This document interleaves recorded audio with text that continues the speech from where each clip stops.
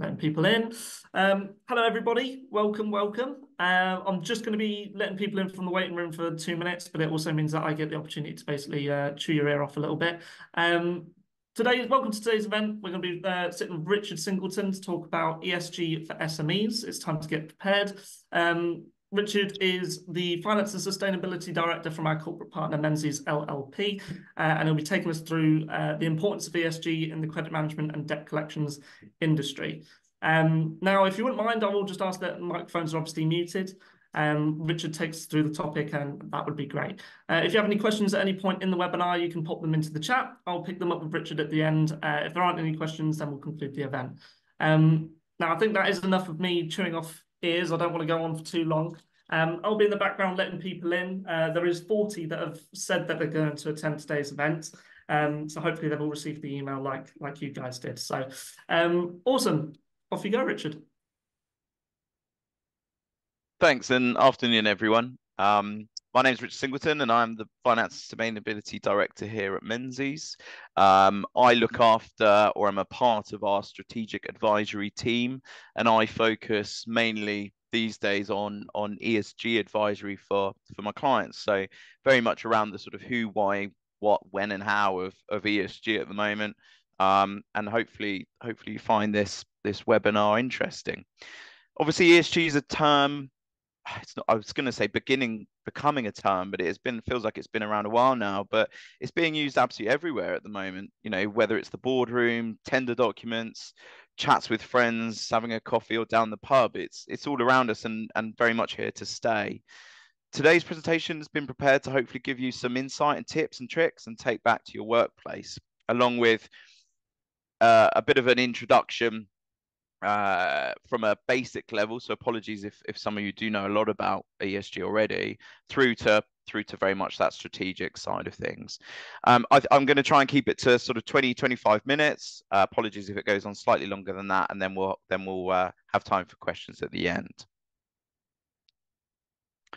So certainly not a sales pitch, isn't a warning about the planet getting hotter either. This is sort of designed for real business people, those running businesses or helping to run businesses, and understand why it may make commercial sense to consider ESG and how it impacts your business, how it can help your business and ultimately grow your business as well.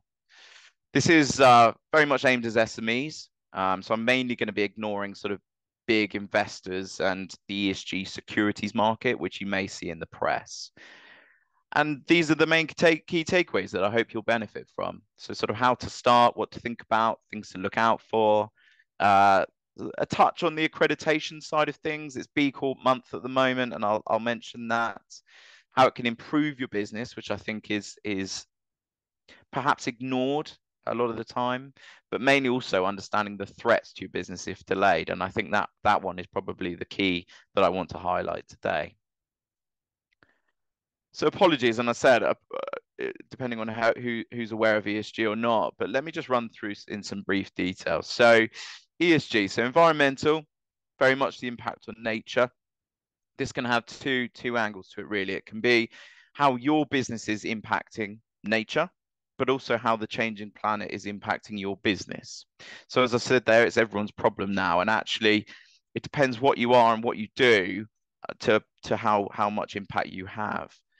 Social, very much depends on the type of business you are, but assuming you employ people, social cannot be ignored. As I've said, they're improving equity in people's lives, and still very much, and we're trying to not use the P word anymore, but on the heels of a pandemic that really did alter the fabric of society, and I think we've come out the back end of that pandemic with very much a social focus. And then governance. Seems to be forgotten, but certainly not a new thing. It's probably out of the shadows is a good way to describe it. And that's around ethics and corporate governance. So environmental. These three categories keep expanding, but to keep it basic, this is what the environmental piece includes. And it does include a lot more than this, trust me. It includes GHG emissions, so greenhouse gases, can include air quality, water, waste, energy management, ecological impacts, and climate impacts. It's important to note that a full ESG review into your company will look at something called double materiality. And as I mentioned a minute ago, this is where we look at the effect climate change is having on your business, as well as the impact your business is having on the planet. It's an inside out and outside in view, if you like. Now, companies and countries talk about net zero, therefore relevant just for me to spend a couple of seconds talking about it. It's a term that gets confused a little bit with carbon neutral, so I'll clear that up for you quickly. But net zero plans must be consistent with something called the 1.5-degree temperature rise that we all hear about, and must consider supply chain and everything in that fuller value chain. What is also confusing is that difference between the net zero and carbon neutrality. Probably something you may see every day, whether in the press, on the side of a bus, food packaging, in your fridge. Well, net zero is reducing emissions to the lowest possible point and then removing residual emissions via greenhouse gas removals, if you like, something called decarbonisation. The difference between carbon neutral is carbon neutrality allows you to offset those emissions equivalent to the total carbon footprint without any reduction. So as much as carbon neutrality is a good thing, it can be taken in the wrong way, and actually businesses that have the cash to do so can just buy offsets. So that's why carbon neutrality gets so much criticism. However, don't let that put you off. Some companies actually start with that as a baseline and then work towards net zero. So it's all about balance. For me, it's all about communication with integrity and understanding what you're investing in.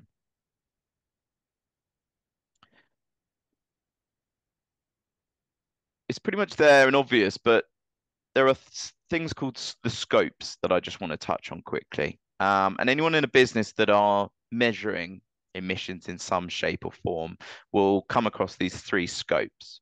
So scope one is gas and petrol of any owned vehicles. Scope two is electricity. So again, just can be electricity in your warehouse, your office, wherever. And scope three is basically everything else. It's a catch-all. And that's why scope three is so complicated and large. And it's the one where most people struggle. It's also likely to be probably 80–90% of the rest of the emissions that you've got, or all of your emissions if you take it.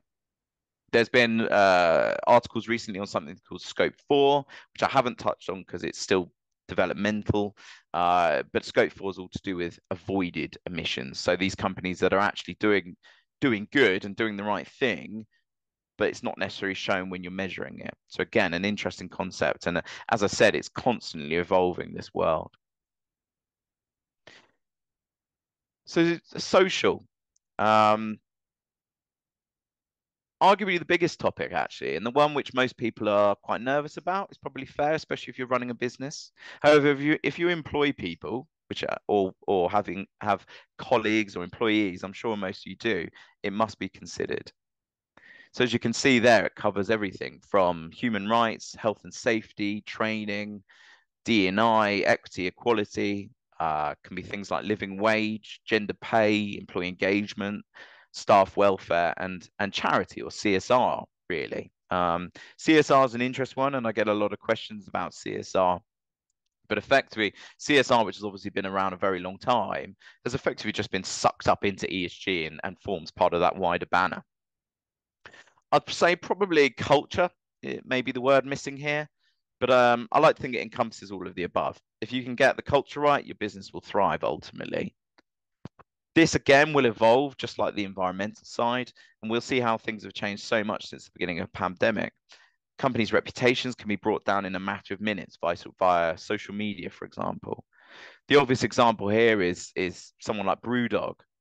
Google the story if you're interested, but you know, doing fantastic or supposedly fantastic things environmentally, then they get brought down by bullying claims. So it's very dangerous out there in the wider world, especially for those larger businesses. Not much to say on this slide, actually, but a term you hear a lot, and I thought it's worth just clearing up what it is. So, actually, I thought I'd use a phrase that is a famous quote that's written by someone called Werner Myers. Diversity is being invited to the party, inclusion is being asked to dance, and equity is being allowed to choose the music. So, it's very much that what is it that you're doing in your business? Are you just inviting people in? How are you treating them? Are you giving them a voice? Are you adapting things to help them? And that can be anything from disabilities to age, anything that's in the protected characteristics. Governance. So lastly, governance. It's probably not the most interesting one for a lot of people, but it's very much there. And actually, people are talking about governance like it's something new. It isn't. And everything on this slide here has been around probably forever, really, for certainly a very long time. And the difference now is that companies are having to be more accountable and transparent, which I think you'd argue is certainly not a bad thing. Whatever your size business is, good governance is going to help. For example, even simple things such improving financial information that isn't good enough, which allows then your board to make better informed decisions. Cybersecurity and monitoring data breaches is part of good governance, for example. Good corporate governance is about effectively supervising the management of a company to uphold the company's integrity, achieve more open and rigorous procedures, and ensure legal compliance ultimately. It should promote good relations with stakeholders, including shareholders, employees, and so on. So as you can see there, it includes things such as risk management, disclosure, executive pay, probably slightly less relevant for smaller companies, ethics, anti-corruption, standards, values, performance management, reporting, and taxations. I mean, it can be as simple as how quickly am I paying my suppliers? It can be part of good governance. So ESG has rapidly become a key factor for businesses to adopt and embrace. We believe certainly that ESG combined with a strong financial focus and that commerciality will deliver the results and growth for a sustainable future. With ESG at the heart of your business, it's been proven that your firm, your business will benefit from those benefits you can see there. Improve financial performance. Ultimately, strong ESG strategies are going to attract socially environmental customers, investors. It can help access to capital and so on. Reputation is obvious if you do it the right way. Can reduce risk.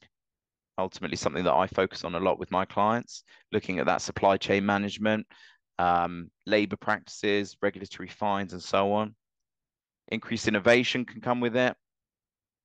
Better data, certainly those non-financial KPIs or even sometimes financial KPIs that come along can help make better informed decisions. The obvious one, the impact of society and the environment. By prioritizing sustainability, ethics, transparency, companies will obviously contribute to a more equitable and sustainable future. I'll come back to the next one there, but attracting and retaining employees was certainly something that companies were looking at very much last year when we had the sort of great resignation and that sort of thing. It was becoming quite obvious that employees and certainly talent of today expect a lot more from their employers, prospective employers, and companies are being held a lot more accountable to what they're doing, the benefits they give, but also the culture, how they deal with diversity, inclusion, and so on. The one that I do want to highlight there that is becoming very, very important at the moment is meeting customer expectations. So assuming a lot of you work in SMEs at the moment, you will probably, and assuming if you're a B2B business, you will probably have some very large companies that you have as customers or clients.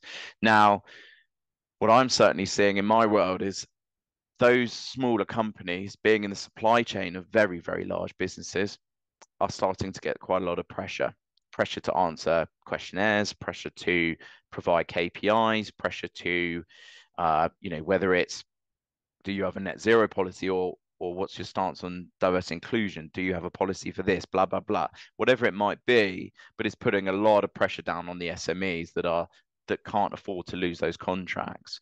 So that's something very much to be aware of. Probably sits more in the threat element of that sort of SWOT, but obviously once you're on top of it, you've got those KPIs running, then obviously there's an opportunity to transact with more customers, but can become a bit of a competitive advantage. So it's all well and good having the theory, all the benefits, but actually in the real world, how can this help me? Well, I don't think there's a company that exists today that hasn't benefited in some way from reviewing their ESG strategy.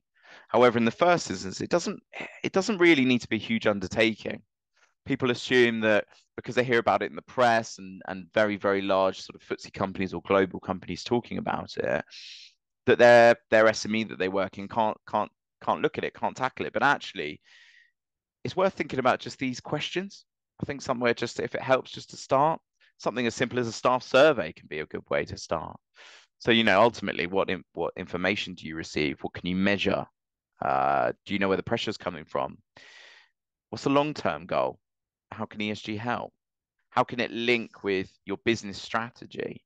How would you define your purpose, values, culture, and strategy? Now, there are threats and they will be coming. However, just because it's everywhere, it doesn't mean that ESG is going to kill off your business tomorrow. There's a lot of doom mongering, but it's about understanding where those threats may come from and when. For example, a common one we see is that companies could start losing out on tenders, as I said, because they're not measuring those key ESG KPIs. Competition could put pressure on a company to act. I was dealing with a client yesterday who actually don't think they need to be doing a huge amount, but their main competitors are doing a lot. Therefore, it forcing them to do it. Staff, obviously another driver, future products, development, commercial threats, organizational threats. Is are your systems fit for purpose? And moral threats, ultimately, are we doing the right thing? I think opportunities get missed a lot here. If you're a business where you can capitalize on making your products more environmentally friendly, for example, then that's great. But for a lot of businesses out there may not be that commercial opportunity. However, I think there are always opportunities to improve process, innovations, communications, and there may well be some areas to reduce costs and increase revenue ultimately. The obvious one missing here is the impact on staff and future employees.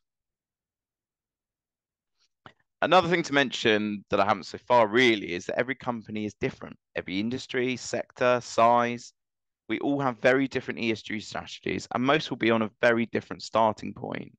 What we've started to find by speaking to a lot of clients over the last 6 months is most companies are doing more than they think they're doing. And therefore, a lot of the time, it's just getting pen to paper really on a lot of this.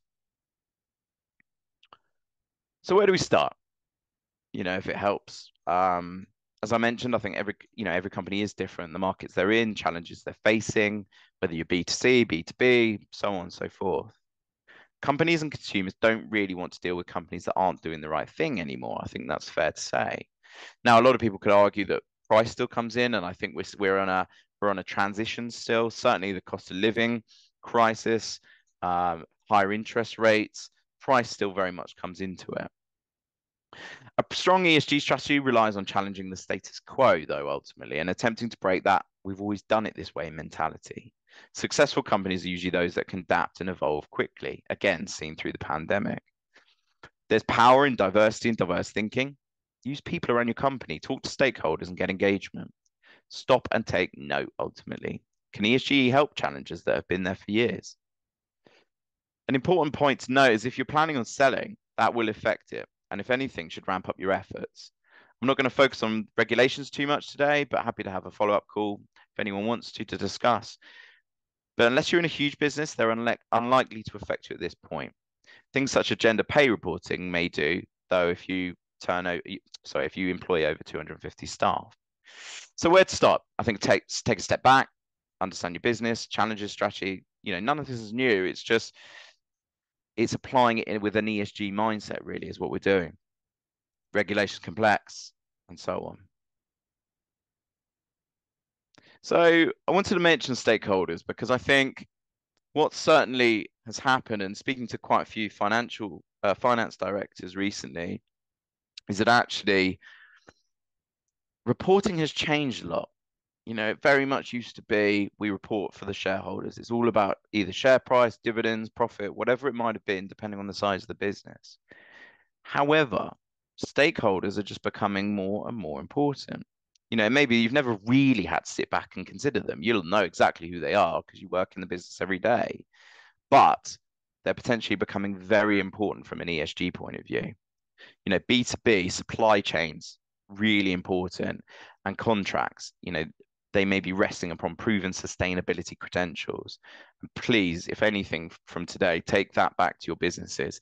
Think about your supply chain and what may be coming down the line, and if you can, how you would be able to answer a questionnaire if your contract relied on it. Employees, obviously, very important stakeholders, investors, if relevant, competitors, the wider community, again, becoming really important, especially from that CSR angle. And, again, supply chain pressure, please don't forget that. Competitors are an interesting one. What are they doing? How does it impact my business? I think, again, you'll all be aware of who your main competitors are, but have you ever had a look? For example, simple stuff, but have you looked on their website? What are they doing? Is there something else we could be doing ourselves? So I've called it the Menzies approach here. This is how I work through with clients, but it's very simple. Something I'm just going to whiz through here, but SWOT analysis, ecosystem reviews, measurement, communication, monitoring. Okay. Effectively here, because I'm not selling to you, it's who have you got in your business that may be able to take this forward? Ultimately, you need to involve the whole business, but who can take it forward?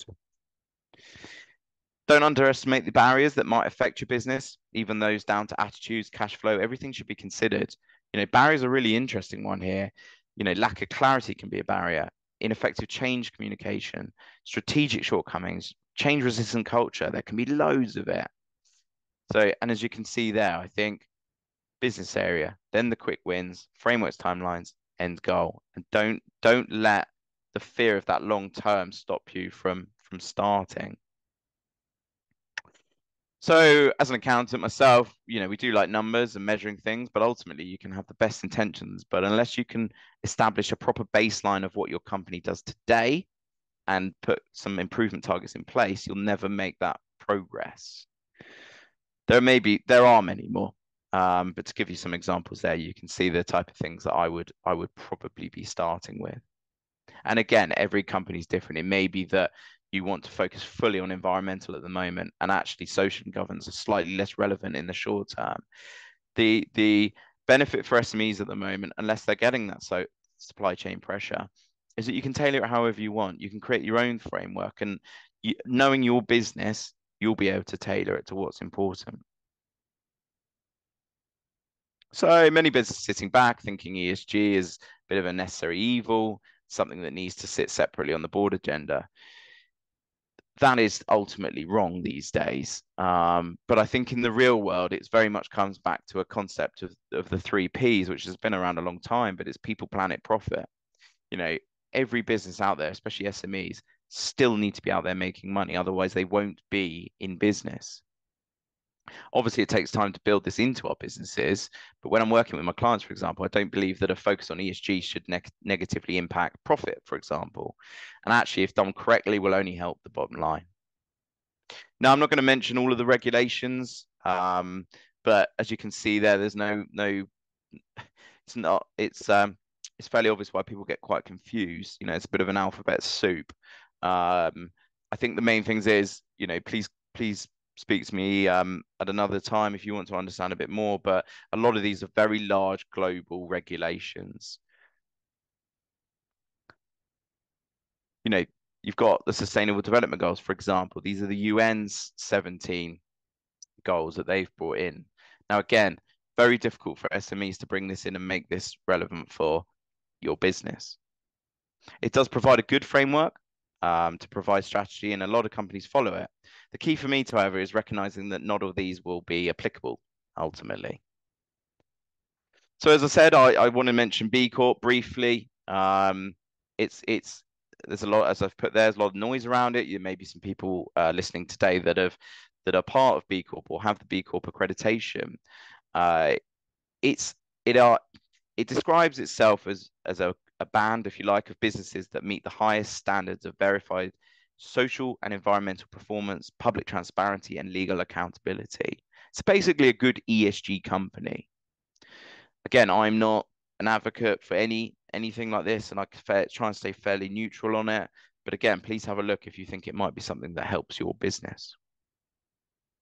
So I realize this is quite a big quote, but it's very important actually at the moment.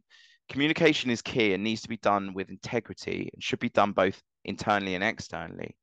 Marketing is an incredibly powerful tool, as we know, and there's no doubt it can take blame for some of the current environmental and social issues. So the message here is really think before you communicate. Is it legitimate? If we were to be audited, could we hold it up? Are we actually doing this stuff? Greenwashing isn't a term I've used yet today, but obviously it gets used or gets a lot of airtime at the moment. All I can say is be careful, but don't let it stop you. Too many companies are now showing green hush, ultimately, doing the right thing, but being afraid to talk about it for fear of criticism. So I've just a few final slides here because I did promise you I'd only be sort of 20, 30 minutes. But again, I'm going back to my roots, certainly, ESG can really improve or impact, certainly, your financial performance. R&D, capital allowances can obviously help and can form a part of the cash benefit of ESG. But just be aware, if you think about it from a financial point of view, there may be some threats, some opportunities to go for. Have a look at the above. Something I've heard actually recently, so I wanted to put a slide in. Do SMEs need governance? Well, yes is the short answer. As it said above, it reduces risk, increases confidence in crucial stakeholders. When looking at exit plans, for example, ESG will make your business more valuable. But again, please remember it can be tailored to who you are and what you do. It doesn't need to be one approach for everyone. Risk management's key. Just think about your payment process as an example.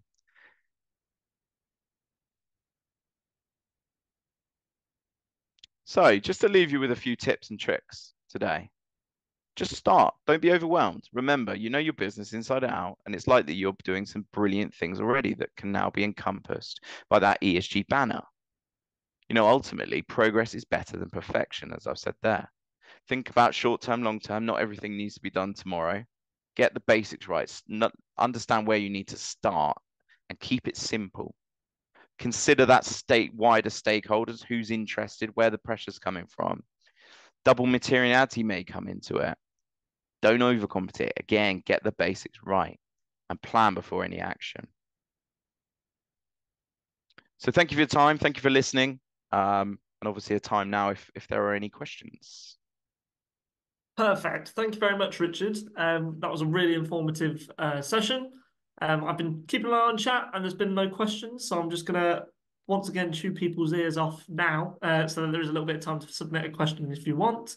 And it gives me an opportunity to basically tell everyone that if you've missed parts of this event or you want to go back on things, all of our virtual events are recorded and they'll be added to the CICM resource area along with a nice little write-up so that improved accessibility for you there as well. Yeah, absolutely. So unless there's any questions, and you can feel free to unmute and cut me up, that's totally fine. But other than that, I think that's a wrap. So thanks very much again, Richard.